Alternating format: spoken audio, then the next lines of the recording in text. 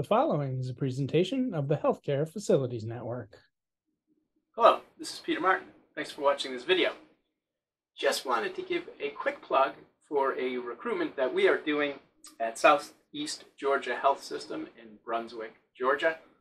It is for a Director of Facilities Management, so if you are interested in the opportunity, you can click this QR code, send me an email, or at the conclusion of this video, we have a link to a video we did that describes the opportunity at Southeast Georgia Health System. So 2 ways to connect. Number 1, QR code. Number 2, watch the video link at the conclusion of this episode.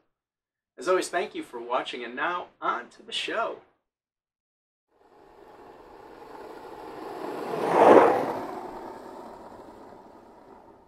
My guest, John Crouch. John, good morning. How you doing? Doing great. Doing great. Excellent.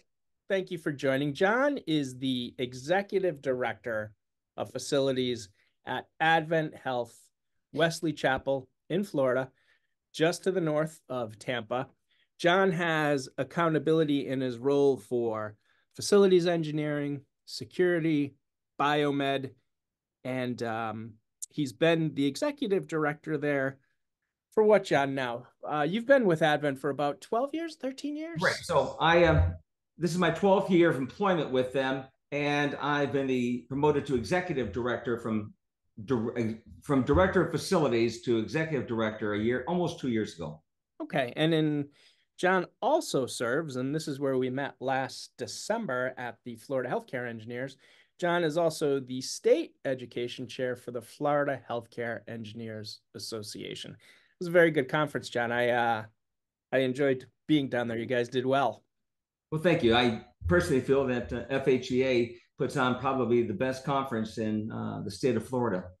Excellent. Yeah, no, I appreciate being there. So, John, you have a very interesting background, which we will get into through the course of our conversation. But first, in your role as Executive Director of Facilities at Advent Health, what does that entail?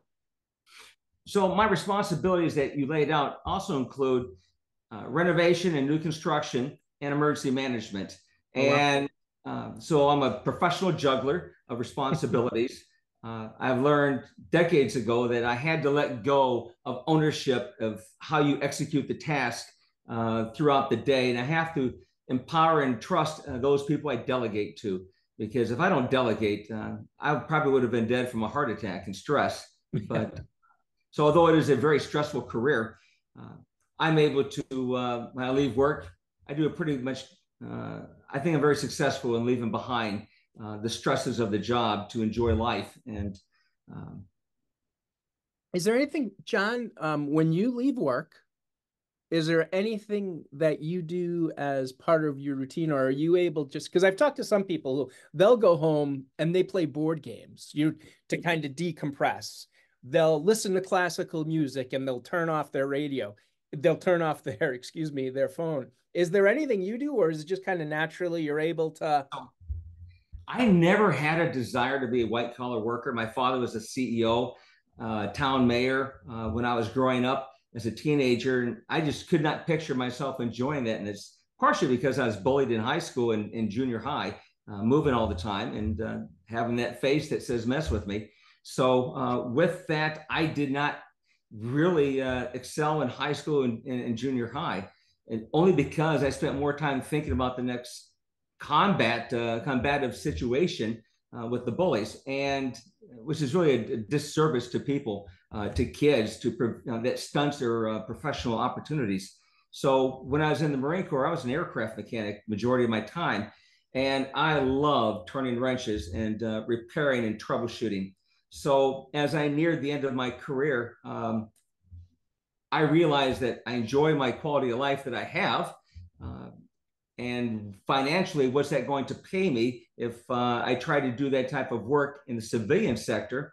And it would require relocating to a large metropolitan city at the time, which I wasn't interested in. So I got off-duty education. And with that, I earned my associates in construction management, and then followed on with my bachelor's in engineering administration.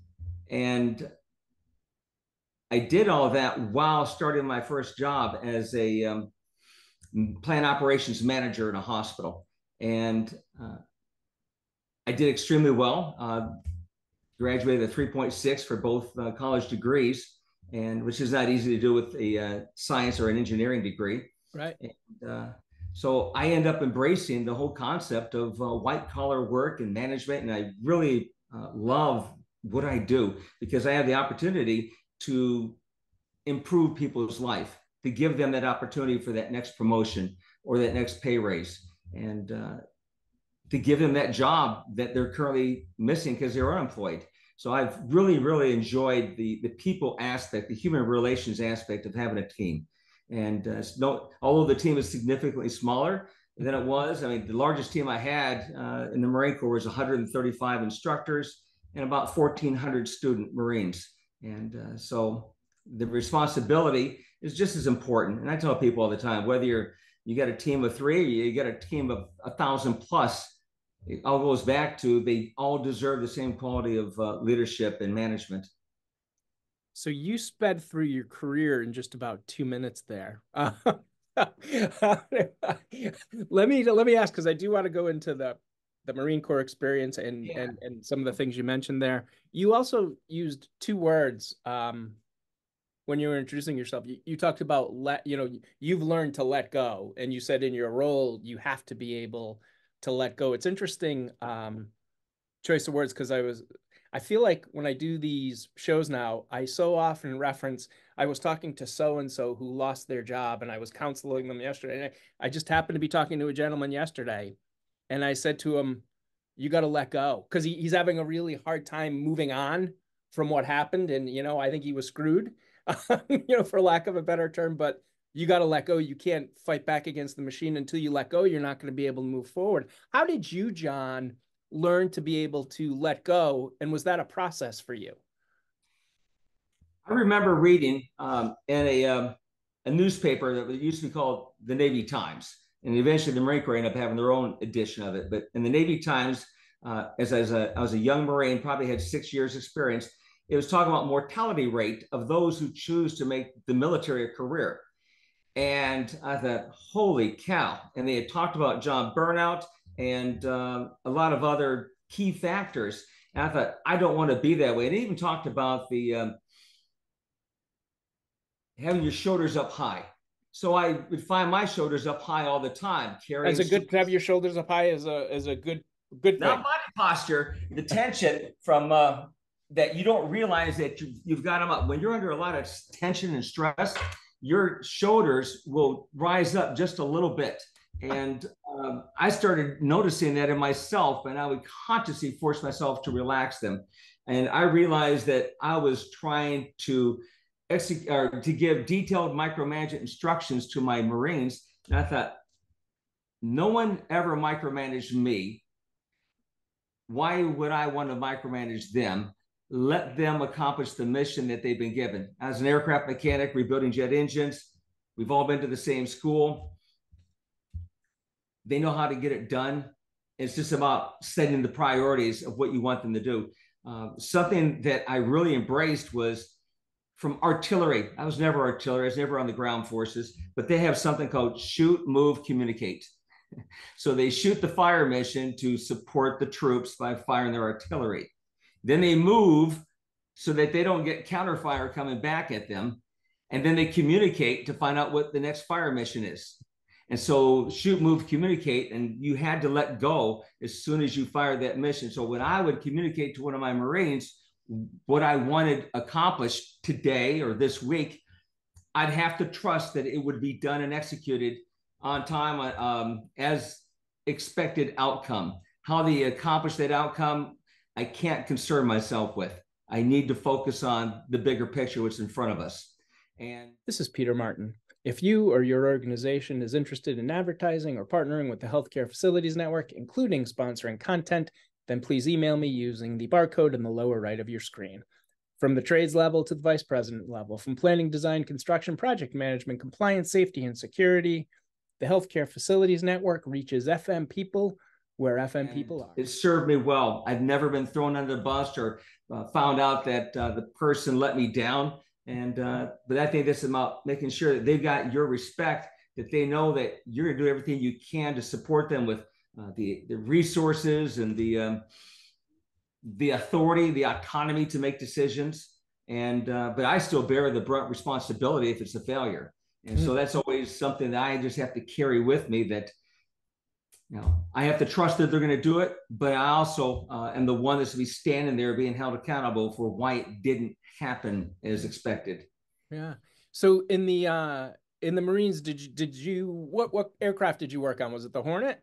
So I got at the very end of the F-4 Phantom jet fighter, and it transitioned aircraft platforms, all the squadrons did, to the FA-18 Hornet.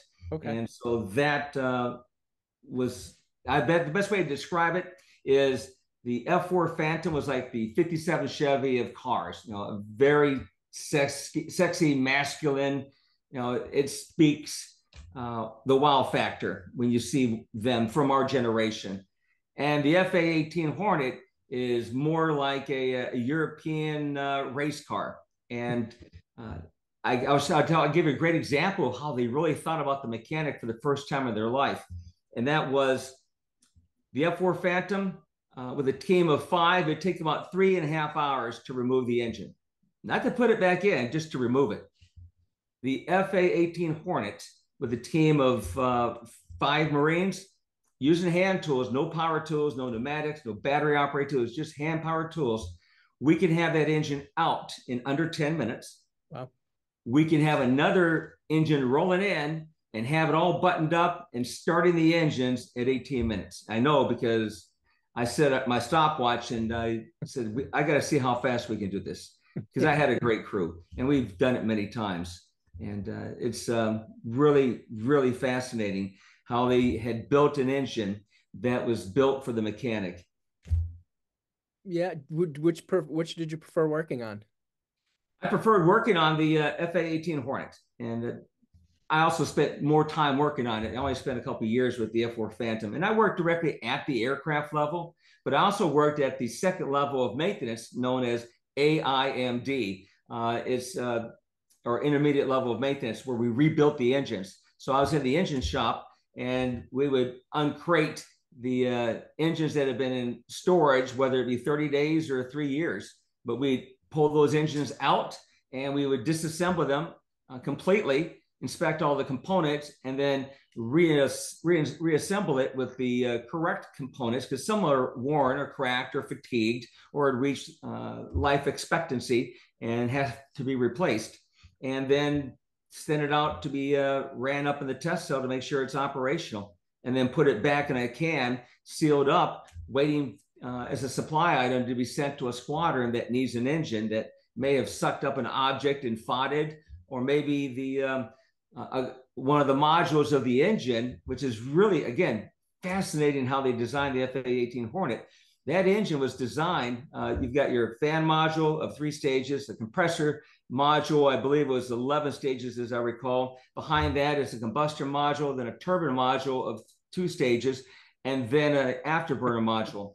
And so each of those has components that measure stress. And then we have these removable hard drives, and every flight we install them, and then every return flight we pull them out and we put them in a mainframe, and it strips the data.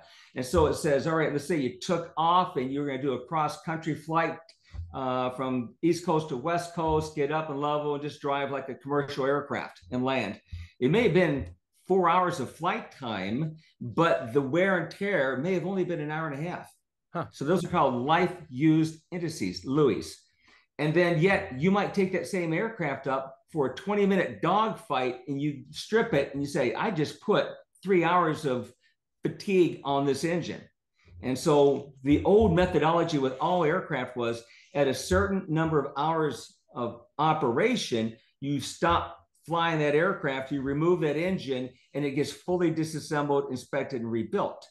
With the LUI concept, life use indices, they say the compressor module has 10 flight hours left approximately. So let's go ahead and get that scheduled to be swapped out. So what we'll do is we'll remove the engine, put a replacement engine in. The engine that was removed gets sent to the next level of maintenance upstream. and they look at the documentation of, oh, we just need to replace the compressor module. So they separate the engine and then pull out that compressor module and put another one that was rebuilt in and reassemble it and it's ready to go back into service. So a lot of labor has been saved. Yeah. How much, and this might be a dumb question, but like how many hours do you get out of an engine under duress? You were talking about the dogfight, you know, maybe a 20-minute dogfight, yet you're going to put 3 hours. Is there a metric for an engine what is that metric where? Well, the F4 Phantom was 600 hours, 600 flight hours of flight. You had to pull the engine. I don't remember at this point because I haven't had to think about it in a long time. And you got other PM things in your head right now. Yes, I do.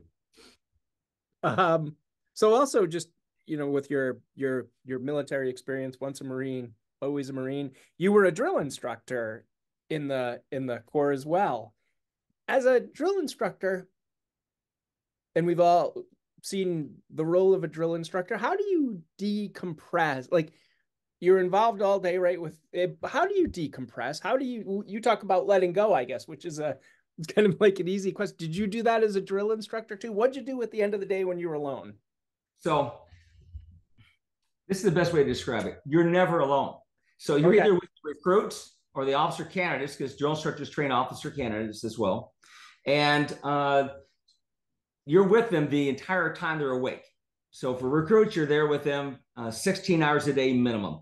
And there are points in the training schedule where they don't get 8 hours of beauty rest. They only get 4 or 3 or 2 when they're doing field training and they're learning night navigation and night movement, because all Marines, before they get their job skill, have to learn how to be infantry.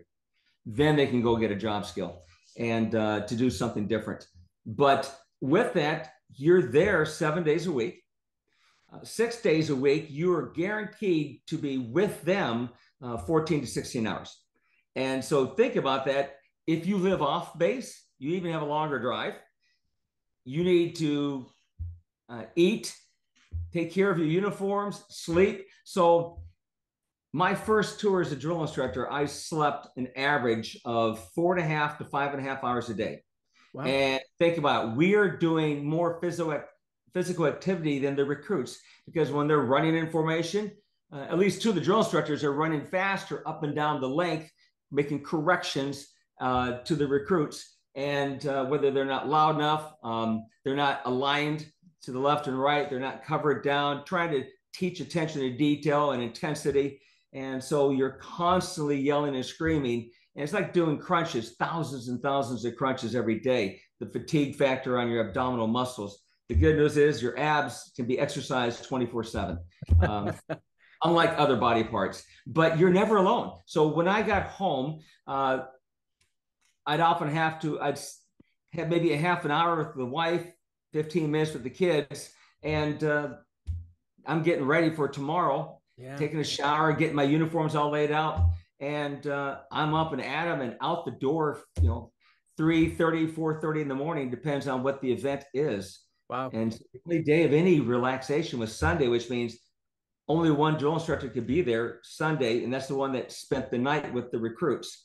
And then he's alone until half hour before lunch. That's when the other drill instructors can come on board to then add the chaos to the training experience and train them until taps or evening when they go to bed. But there was no downtime. In fact, there was times where at the end, ideally you'll have 7 to 10 days to yourself as time off at the end of recruit training when you graduate them. But that wasn't always the case. There are a couple times where I overlapped. So my new recruits have already arrived before I've gotten rid of my current ones. So I'm going from platoon to platoon back and forth. And so it was very stressful, very, very stressful. I guess I never really thought of it in that regard from the perspective of the drill instructor, you know, what they are going through as well. It certainly does sound that. How did you decide you want to become a drill instructor? How did that happen? So I was a lousy recruit, undisciplined. I would stretch and move and had no enthusiasm for learning how to manipulate the weapon called close order drill. and the manual of arms. I just had no interest in all that stuff. But the uniform and the authority and the position was very sexy, if you want to say. It was very interesting for a young man. And as I matured as a young Marine, I started having exposure to former drill instructors. And I was very impressed on how everyone seemed to know that they were a drill instructor, and they rendered a certain amount of respect to them. And when they spoke, their words have authenticity. And that's where that respect came from, not because of their title. And back then, we didn't have ribbons indicating what your job was. And so they came up with the ribbon concept during my third tour as a drill instructor when I trained officers. And before that, there was no recruiting ribbon, no drill instructor ribbon. You just wore your regular ribbons, and your uniform was immaculate as always. And but I had met a lot of drill instructors and just wanted to be like them, to emulate them. And for me, it was Gunnery Sergeant Dawson. Later on, I got promoted to Sergeant Major Dawson, became one of the most influential, important sergeant majors in the Marine Corps. And I had a chance to actually reunite with him a few years ago at a reunion, and thanked him for inspiring me to have the courage to attend drill instructor school and follow in his footsteps. Wow, interesting. Did you ever, as a drill instructor, did you ever second guess yourself? Did you ever second guess any of the decisions you made? I mean, because you've got this group of Marines who are you're molding and drilling. What's that like for you? And you got to be self-confident in front of them. What's that like when you're off stage? So when it comes to second guessing yourself, it might be that you violated the SOP, the standard operating procedure for recruit training. Every violation of the SOP or any other written order is a court-martial offense. Wow. Yes. So there is no misdemeanor concept in the Marine Corps or the military, I should say. And so everything is a court-martial offense. There's 3 types of court-martials. Each has different levels of severity. But there is something, an administrative hearing known as non-judicial punishment. And in the Navy, they call it captain's mass. In the Marine Corps, they call it office hours. But they can take away your stripes. Wow. They can take half your salary for 2 months. They can assign restrictions on your movement, that you're restricted to your home of domicile or your the barracks if you live in the barracks, and give you extra assigned military duties in addition to your regular job. There's lots of things they can do to correct behaviors, and it all depends on what the offenses are. So everybody makes mistakes, because the commanding officers, I've heard so many different ones when they talk to the drill instructors. Marines, I want your toes on the line, the red line, the red line that you don't cross. Don't be playing it safe, being way back there, away from the red line, because that means you're not intense enough. You're not creating the artificial stress that these recruits need. I want you to apply that artificial stress right up to the maximum limit of the red line, but don't cross my red line, or I'm going to have to hold you accountable. Wow. So how about those for career-ending opportunities? So we make mistakes, whether it's how long we administered physical punishment PT exercises to correct behaviors. But yes, but how do I second guess? We don't. So we teach in the Marine Corps that hesitation kills. So it kills opportunity to change the tide of battle, or it changes the opportunity that you've exposed yourself to greater fire. There's a lot of dead Marines' bones on the beaches when they landed in World War II doing these island assaults, because they were afraid to move forward under that incredible artillery and small arms fire that was annihilating them on the beach. But if you stay on the beach, you're going to die. Yeah. You have to move forward. Hesitation kills. And it even goes to the decision-making process. You have to process the information at hand and make a decision. This is what we're going to do. And in peacetime, the idea of stopping and second guessing really comes up when it's a safety issue. When you realize or become aware that we've created an unnecessary risk of safety to the injury or potential death of people because the decision is being made, that's when it's appropriate to do that. But no matter how good your game plan is, as soon as the first rounds are fired in combat, that dynamic of battle is going to change. And that's what we've been taught. I've never been to combat, but that's what we've been taught. I'm actually reading, I'm looking over to it because I have it over here in my office. Not that I'm reading it in the office, but Ian Toll's trilogy of the War in the Pacific is outstanding. And I'm on the third and final book now. But man, that war in the Pacific, we focus quite a bit on Europe and the Nazis, but those Marines over in the Pacific. I'm glad that you mentioned that you read military books. I was against the concept of reading recreationally until I was 35 years old, and as a drill, yes. So I was a drill instructor at the Officer Candidate School. And I thought, I know all about the Marine Corps, but I don't know anything about the Navy. And the Navy's been using Marine drill instructors since 1947. So I went and got me some books about Navy history so that I could know as much about their Navy history as I know about my Marine Corps history, because that's how you create pride of service, the organization you belong to. That's how you create very tangible visual examples of leadership and from their organization that they should try to emulate. And so using my examples of Marines, yeah, it's important, but yeah, you can make the parallel, but they need to hear that people that were their predecessors in their organization, this is what they did that was remarkable. And so when I read my huge collection of books that I have on military, it's very rarely do they talk. In fact, the only time you really read about tactics is when you read about the Civil War. It really doesn't interest me. I want to know about the human story. And so therefore, I've been very impressed with the amount of leadership that you can gather reading these books about the human experience in combat.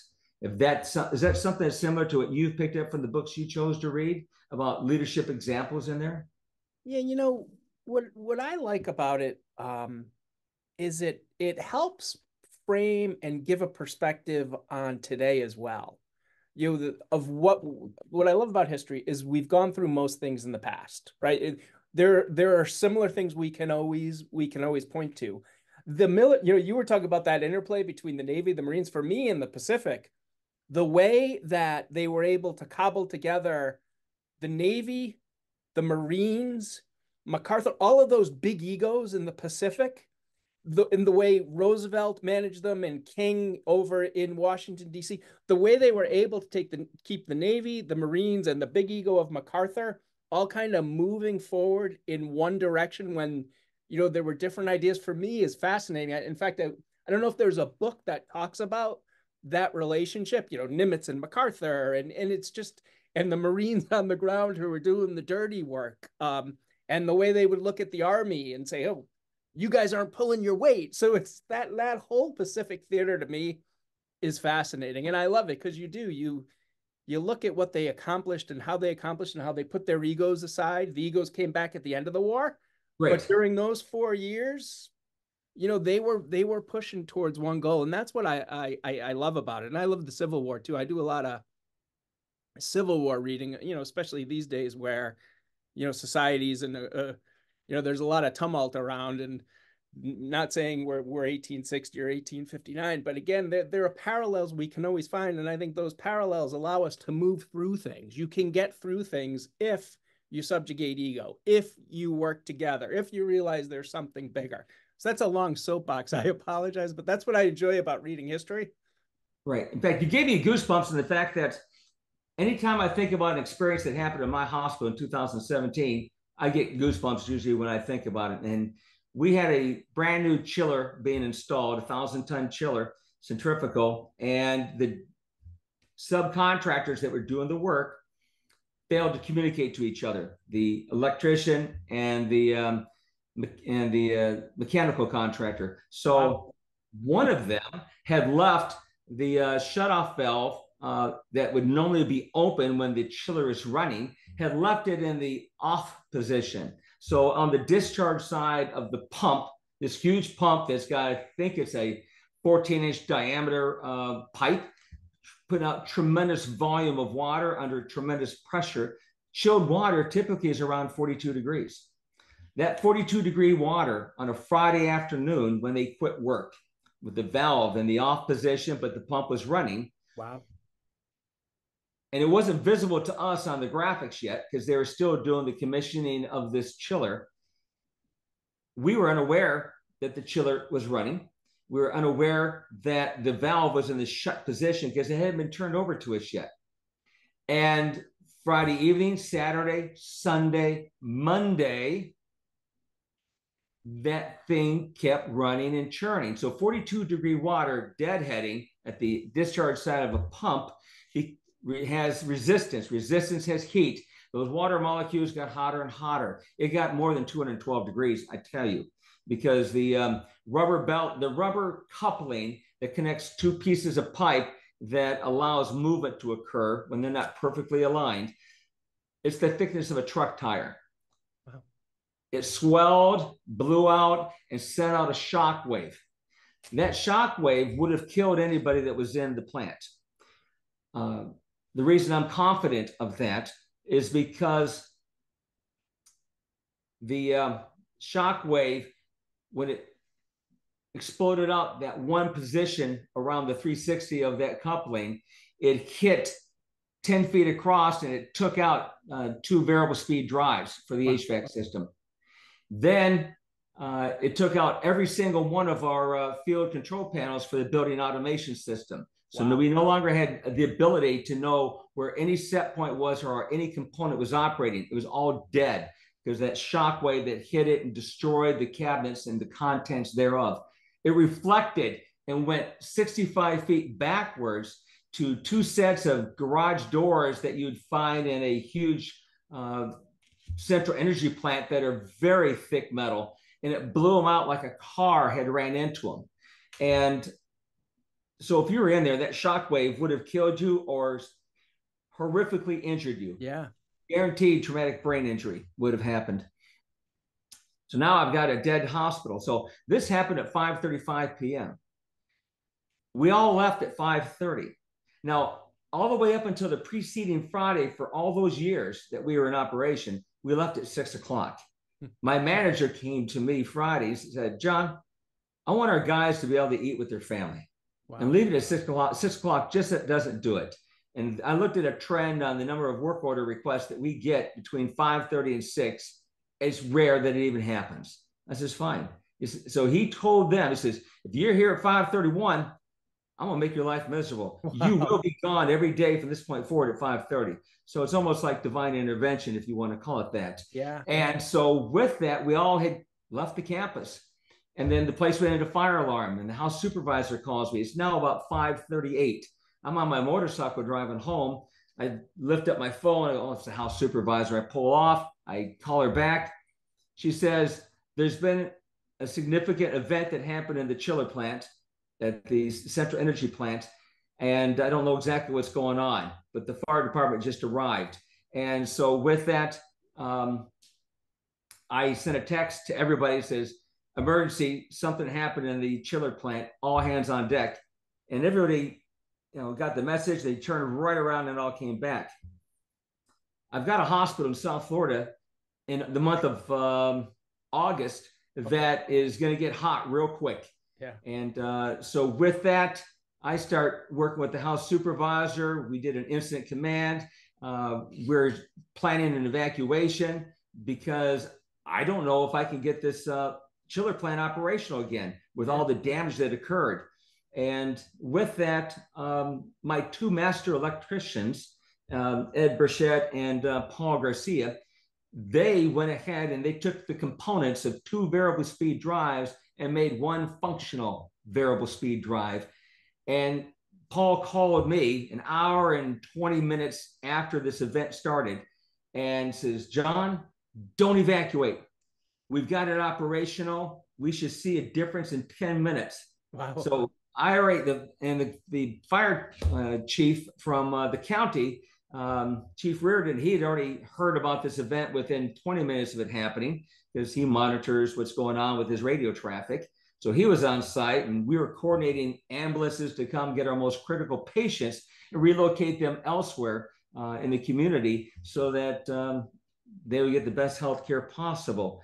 And the good news is we did not have to, but everybody was acting with great autonomy to solve this problem and make it happen, because they did not have a workplace culture that intimidated them about making a wrong decision.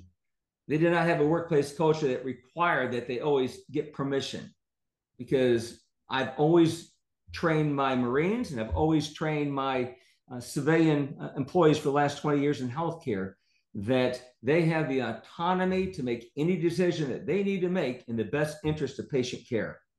And I will back them up. How do you work with an employee or a Marine who didn't necessarily want the autonomy? They were still wanted to be tethered to you. How do you go about moving a person from the tethering to the autonomous decisions? So I've only had a couple of times that that's ever happened. And there's actually at the front end of my career where I was a plant operations manager. I'm very lucky and fortunate that the team I have now is a brand new hospital, so it's a brand new team. So if I look at them 3 years later and say, who hired this moron? Oh, it'd be me.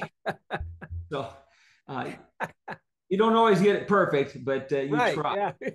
But I'm very fortunate in who I selected for my current team. The other two teams I inherited, and there was resistance in both teams because they didn't like the idea of cross-training. Because I've always run the operation that I'm not interested in hiring the best plumber. I'm interested in hiring a customer service expert with a specialty in plumbing, but touches every system. So I don't have a need for multiple plumbers in my different hospitals that I've worked at because they're campus size. And so therefore, I only have a need for one plumber at my current campus. But I'm not going to limit him to only doing plumbing things. He's going to touch electricity after he's been signed off by the two electricians. He's going to touch HVAC after he's been told what he can and cannot do in HVAC. And all my employees end up earning their universal license for EPA so they can actually breach the system. But 70% of the problems that you troubleshoot in HVAC don't require breaching of the refrigerant system. They're electrical problems, mechanical problems. Mm-hmm. So my people are all cross-trained. They bring a specialty, but that number one specialty is always customer service. And so when I had these people that were reluctant, I said, listen, I'm not going to allow the bar to stay where it's at. It may be there when you hired on, and it may have been there when I arrived, but I've raised the bar. And this is the new standard, the new expectation. Now, I'll help you get there, but you're going to get there. If you think that you're going to ride out the next 6 years before you retire, because you had already mentioned that you had an intent to retire in 6 years, well, you won't be retiring here because I need your effort to be a contributing member of this team. I'm not going to wait for you to retire and then replace you with somebody with the right work ethic. This is what I expect from you, and I will help you. And so that's one of the things that we may talk about in this conversation. That in fact, I made note of it, of something I do want to talk about at some point, and that is the moral obligation as a leader in facility management that you have to ensure that you acquire funding to reinvest in your staff to get them training. And it may benefit them that they get a certification that looks good on their resume. It may make them more desirable to work elsewhere. But if you have the right work culture, they're not going to want to leave. This concludes episode 1. Please return to the Healthcare Facilities Network in the near future to view episode 2. And as always, thank you for watching.